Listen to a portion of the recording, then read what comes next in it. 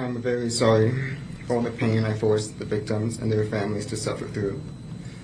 I'm very sorry for stealing the lives of your loved ones. I cannot express how much I regret all the decisions I made leading up to my actions on May 14th. I did a terrible thing that day. I shot and killed people because they were black. Looking back now, I can't believe I actually did it. I believed what I read online and acted out of hate. And now I can't take it back, but I wish I could. And I don't want anyone to be inspired by me and what I did.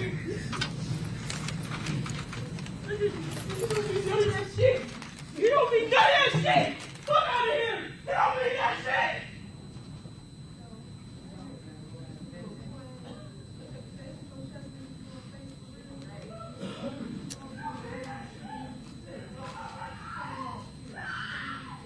Has the defense had an opportunity to review the pre-sentence investigation, and is there any record you wish to make with regard to that?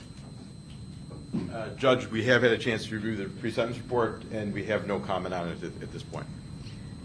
Is there any further comment the defense wishes to make? No, we are ready for sentencing. All right. I would like to thank you all for being here.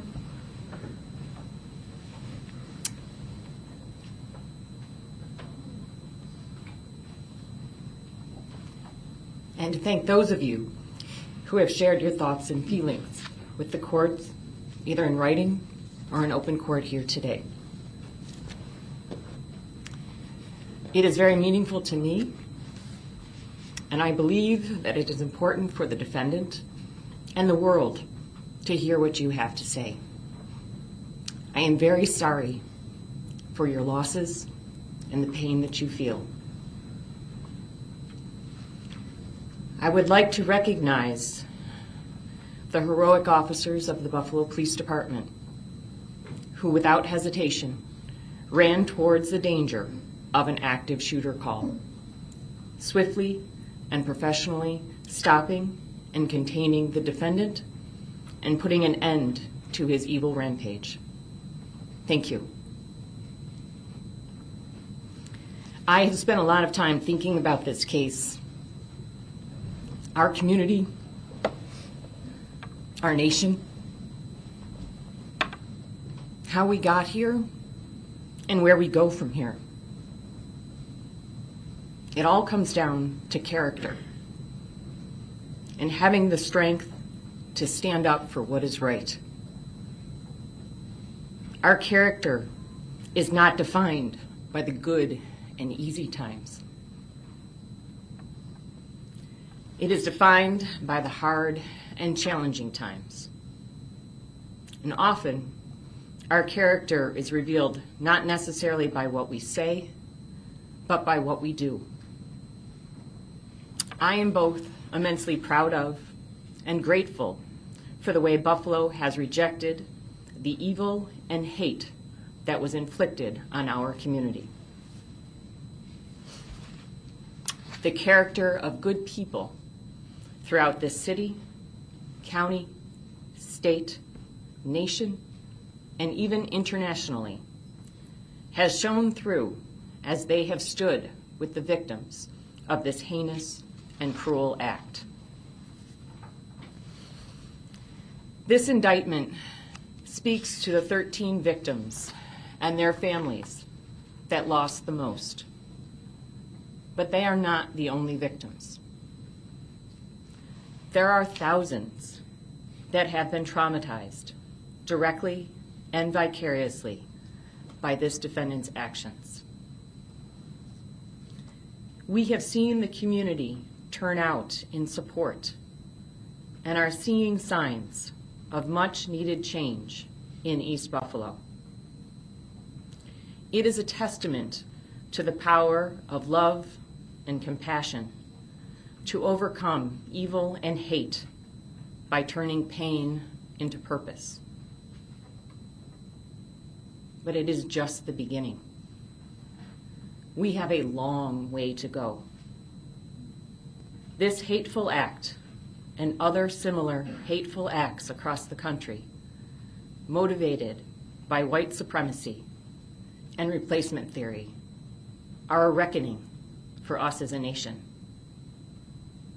The ugly truth is that our nation was founded and built in part on white supremacy, starting with the treatment of Native Americans by the first European settlers, to the cruel, inhumane, economic engine, nation-building practice of slavery, to indentured servitude, to Jim Crow laws, to government policies creating segregated public housing with communities of color often placed in environmentally hazardous locations, to the manner in which expressways were built, dividing urban neighborhoods to create easy access to government-subsidized developments in the suburbs, with restricted covenants prohibiting the sale of suburban homes to African Americans, to redlining practices in communities of color, further devaluing those neighborhoods, to the GI Bill, a well-deserved financial boon to our servicemen, unless, of course, you were a serviceman of color, to the war on drugs and mass incarceration, disproportionately of men of color, to the school-to-prison pipeline, to inequities in education, employment opportunities, and compensation, to the existence of food deserts and inadequacies in healthcare. Our history is replete with both individual and systemic discriminatory practices, many of them still firmly in place today. In fact, it is these very policies and practices that contributed to and made this atrocity possible. The effects of these policies, some current and others decades and centuries old, created the segregation in our city and enabled this defendant to research and identify his target to maximize the impact of his evil intent. All of these policies and systems, either sponsored or tolerated by the government and implemented by individuals, were designed to destroy the very fabric of family life, opportunities for success, the creation of generational wealth, and even the mere existence of hope in communities of color. The harsh reality is that white supremacy has been an insidious cancer on our society and nation since its inception, and it undermines the notions of a meritocracy and the land of opportunity that we hold so dear. However, white supremacy is not inevitable or unstoppable. It has been carefully cultivated and nurtured by individuals and the government for centuries. This is the history that we have all inherited. It has been passed down from generation to generation. We must acknowledge that history. See that history for what it is. Recognize it. And learn from it, or we are doomed to repeat it. Let ours be the generation to put a stop to it. We can do better. We must do better. Our own humanity requires it. As an individual, we must call out injustice in our daily lives when we see it. We must reject racism in all of its forms. We must be conscious of the power of our words and actions and the impact they have on those around us, both intended and unintended. We must demand better of our public servants in their efforts to address inequity. And we must embrace government policies aimed at creating and fostering diversity, equity, and inclusion. We must make the outpouring of support, love, and compassion that followed this heinous act an everyday practice. We are stronger together. These are hard and challenging times. Our characters are being tested. The future of our nation is at stake. Are we up to the challenge? I believe that we are. In the words of Poet Laureate Amanda Gorman, there is always light, if only we are brave enough to see it. If only we are brave enough to be it. Mr. Gendron, please stand.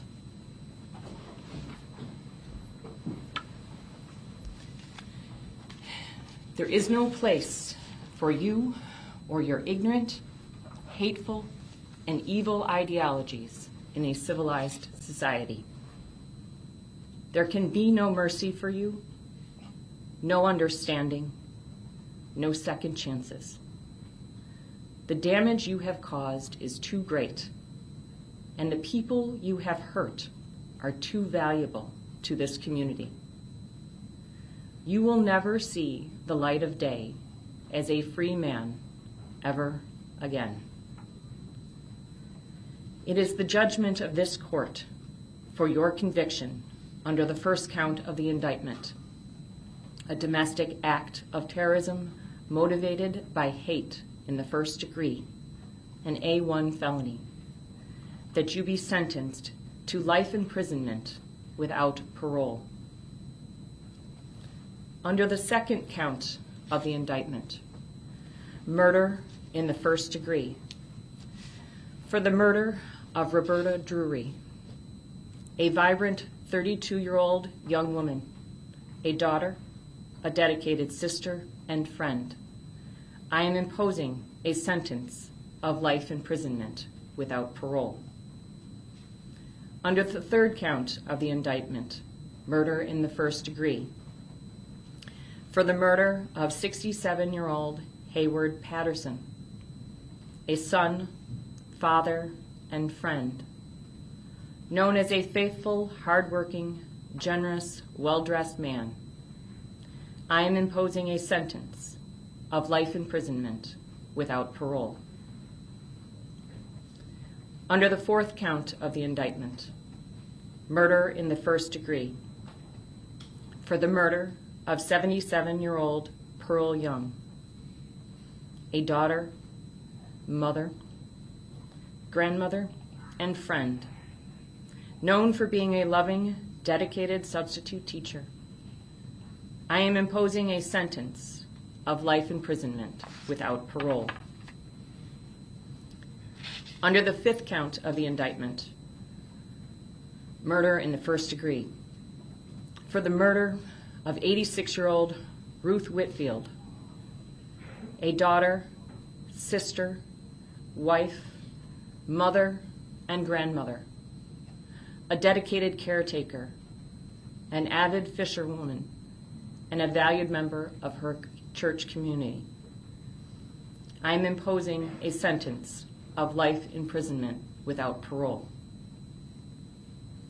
Under the sixth count of the indictment, murder in the first degree, for the murder of Celestine Cheney, a daughter, sister, mother, aunt, grandmother, and friend, a fighter who at 65 had beat cancer and multiple aneurysms. A person who enjoyed life and laughed easily. I am imposing a sentence of life imprisonment without parole.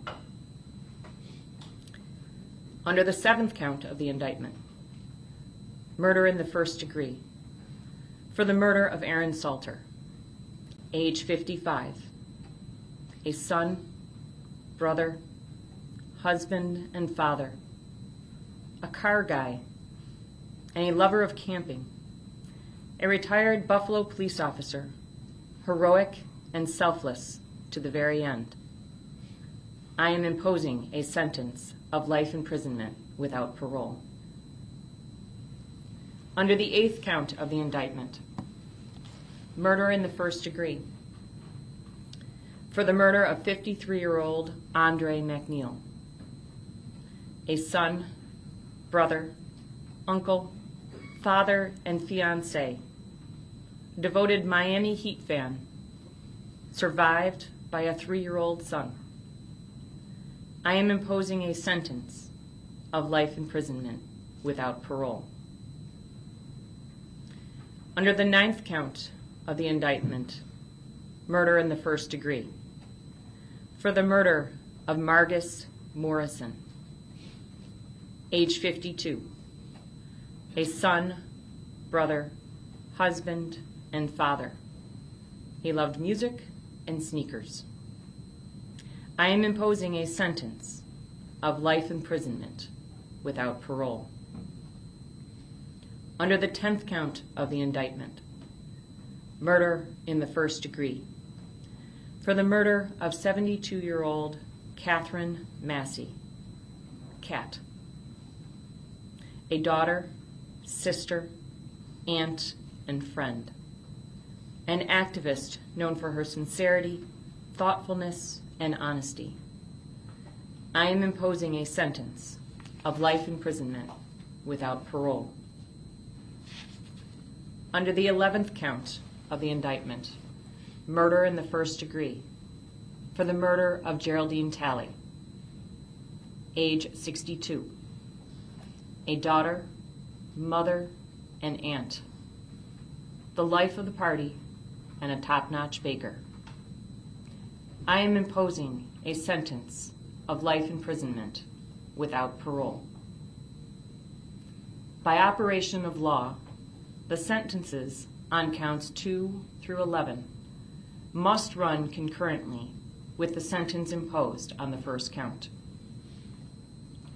Under the remaining counts of the indictment to which you pled, the law permits me, based on your age, to consider granting you youthful offender status.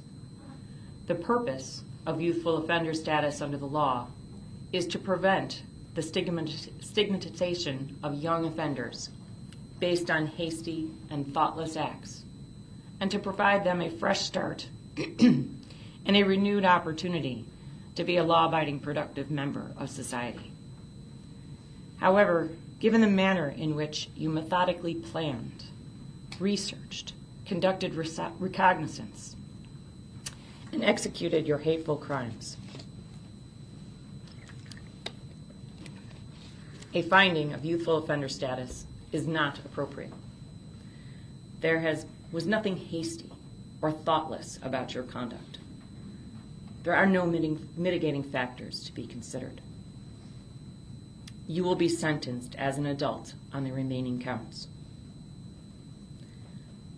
Under the 22nd count of the indictment, attempted murder in the first degree, for the attempted murder of 20-year-old Zaire Goodman, a beloved son, a hardworking young man of character. I am imposing the maximum determinate sentence of 25 years, followed by 5 years of post-release supervision. I direct this sentence to run consecutively to all other sentences imposed. Under the 23rd count of the indictment, attempted murder in the first degree, for the attempted murder of 55-year-old Christopher Braden, a son, father, husband, and friend, a professional serving the needs of the good people of the City of Buffalo, I am imposing the maximum determinate sentence of 25 years, followed by 5 years of post-release supervision. I direct this sentence to run consecutively to all other sentences imposed.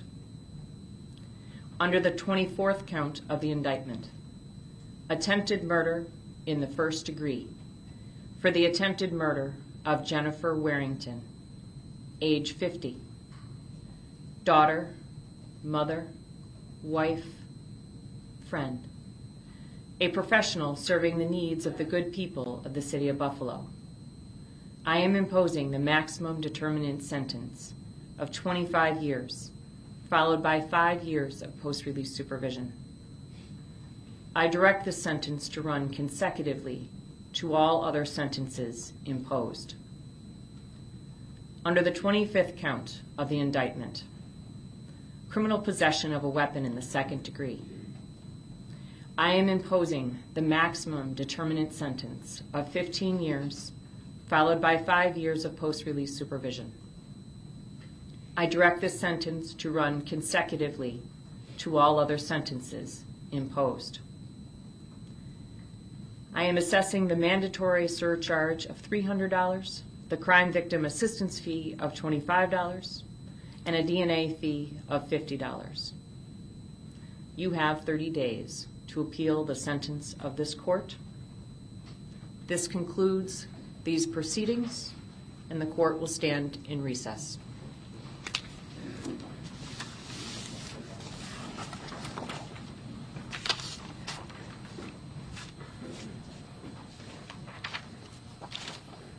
That was a very emotional sentencing and victim impact statements being read out there today here for the racist Buffalo mass shooter sentenced just moments ago to life in prison without the possibility of parole there. We watched it all live, raw, in Unfiltered. I do want to take you out to the moment to replay one more time the very tense moment of a family member trying to attack the murderer. Let's show this to you right here on Live Now from Fox.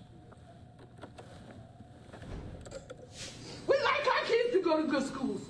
We love our kids. We never go in those neighborhoods and take people out. No,